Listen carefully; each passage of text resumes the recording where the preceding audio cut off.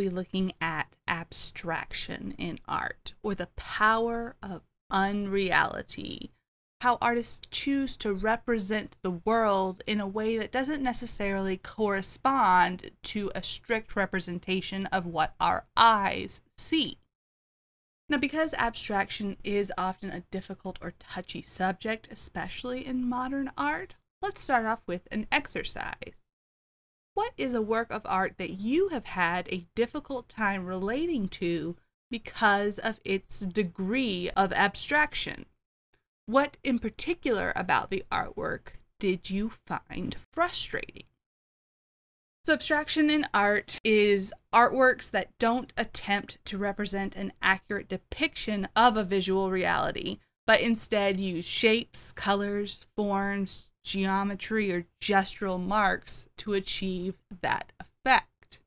Now let's start this off by saying that abstraction in art is not a new thing. In fact, it is probably the oldest convention of art. Humans have been using symbols to represent more complex shapes and ideas since before recorded history, and cultures across the world embrace abstraction, as we have seen in many of our lessons.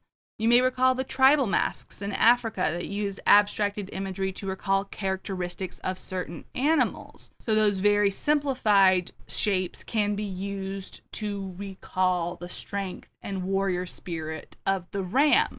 In Japan, the calligraphic lines of ink-wash paintings become so simplified that they blur the lines between representations of reality and abstractions.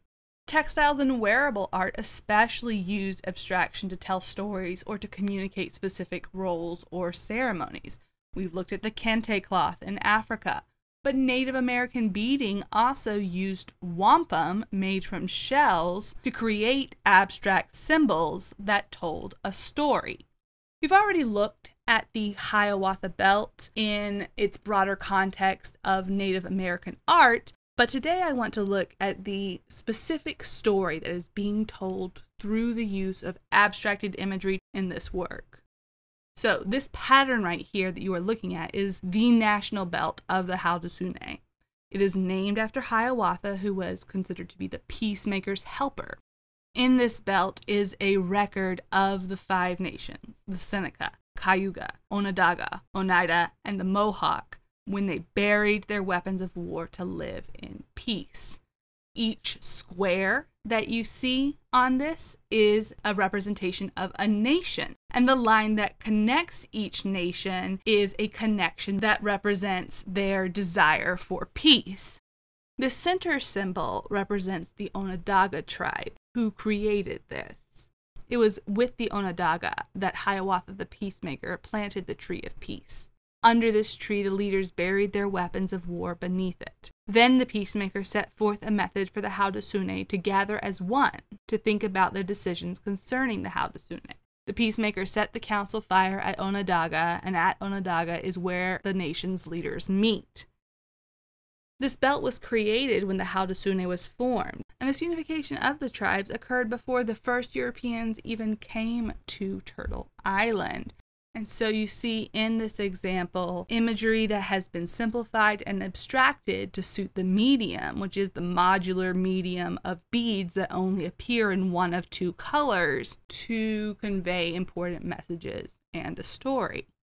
And there are many examples in historical and non-Western art of people using abstraction to successfully communicate ideas. But in the context of today's lesson, we are going to be looking at some of the more notorious uses of abstraction in Western culture and examining why things got to be that way in the first place.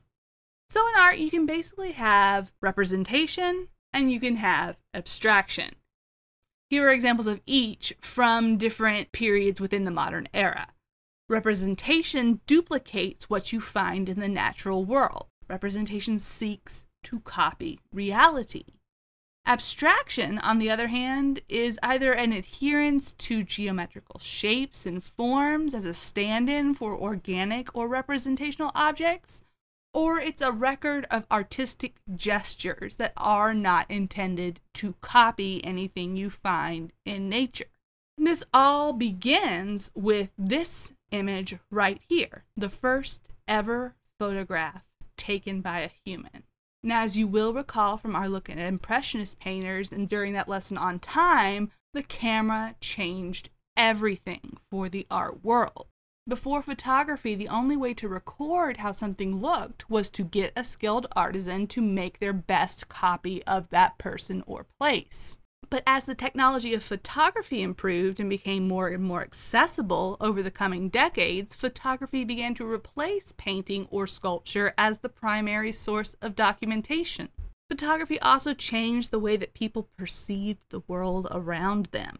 James Clerk Maxwell, a scientist and a physicist who developed the first durable color photograph, was a key figure in the establishment of theories of the principles of light as a wavelength, and that property of light being responsible for the way that we see the world. When the camera removed the necessity of artists and their labor to create strict documentation of the world around them, the role of the artist suddenly became a lot freer. As we will be discussing in more depth in modernity, artists over the next century realized that they could never compete with the quickness or detail of photography, so they shifted towards new goals, ones that machines could not replicate so easily. Impressionists became obsessed with the quality of light, or capturing that impression of the fleeting moment. Pablo Picasso, one of the founders of Cubism, was heavily influenced by the shift from the focus of art being what the artist sees to what the artist feels about what they see. And he became more and more interested in abstracting shape and form. And as I have said before, this is a huge shift from representation, a reflection of the outside world, something that represents what we see, to abstraction, less about what objects look like and more about what they symbolically represent. A window to the interior. The Cubist movement openly rejected perspective, which had dominated art since it was a thing in the Renaissance. Instead of seeking to create an illusion of space, Cubists broke down the world around them into shapes. This included multiple perspectives within one plane, and it blurred the separation of foreground and background. So, goodbye with representation and hello to abstraction.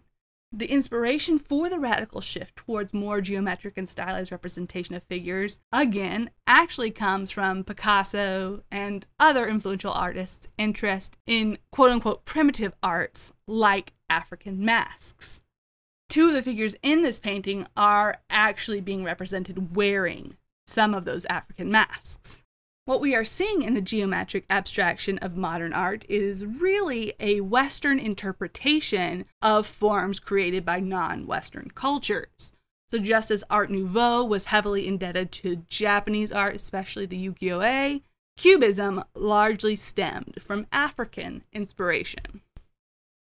Influenced by the Surrealists and the Cubists who came before them, the abstract expressionists sought to capture strong emotions on the canvas. So rather than relying on imagery as a surrealist or a cubist might, an abstract expressionist was trying to convey emotion only through the material that they were using. They wanted the paint itself to be the star, the main mode of communicating messages or emotions. And in a way, this represents a massive crisis that is going on in the art world, a realization brought on by World War I that a lot of the constructs that we build for ourselves are in fact arbitrary and built on a foundation of illusions. Artists will handle this crisis in different ways. Consider how surrealists would use puns and visual metaphors to challenge the very idea of what a painting is. Here, the artist Magritte claims this is not a pipe, ceci n'est pas une pipe. And it's not. It's a painting of a pipe. That is something that's very different. You cannot smoke with the painting. And in a way, the pipe that you think that you are looking at very much does not exist. Abstraction is an equally radical rejection of falseness in the art world. For abstract expressionists, abstraction lets art be exactly what it is: paint on a canvas. The challenge for them then was, can you create emotional connections and a powerful experience without attempting to connect to the representational world? And the abstract expressionists are not united by a common aesthetic as the Cubists might have been, or maybe like painters of the Rococo era, where you can look at a Rococo painting and based on the style, you know that's what it is. Rather, the abstract expressionists are unified by the philosophy of truth in abstraction. Here we have two images that take very different visual approaches to abstract art. Rothko, in his color field paintings, sought to convey a feeling of spirituality and transcendence by creating large areas of color that modulate as they go along on the canvas. He would meticulously layer translucent coats of paint over each other to achieve specific colors with depth in person. So in person, with a huge canvas, and both of these paintings are quite huge, much taller than human height, the intended effect was to overwhelm the viewer through the use of paint alone, without the distraction of imagery. Jackson Pollock, on the other hand, wanted his work to be a record of action, hence the term action painting for his work. So you see the completely unrefined gestural strokes that come from the swinging of his arms in space, and how those strokes translate a sense of unrefined energy. So abstraction in his case meant creating a field of energy that spoke to the movement of the artist and his ability to affect and transform the canvas. The splatters on a canvas are records of his movements, and painting for him is a verb rather than just a noun. Click on the link to watch this video by the Nerd Writer about how abstraction came to be. You're going to hear some of the same things we've already been talking about in this lesson, but you're also going to gain some new perspectives in the history of abstraction in art. And when you come back, we will end with this practice analysis. I want you to give me an analysis of this abstract painting without reference to anything representational.